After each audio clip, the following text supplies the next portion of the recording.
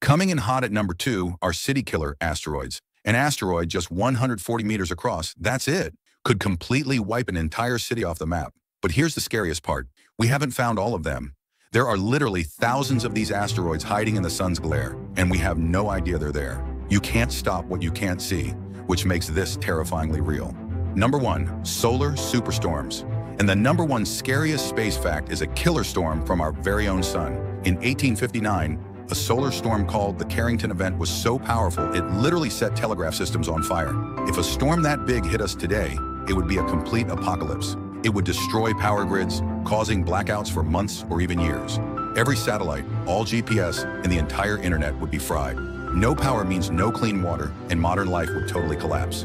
And the craziest part, we are long overdue for another one. So there you have it. From exploding stars to a superstorm from our own sun, the universe is packed with insane dangers.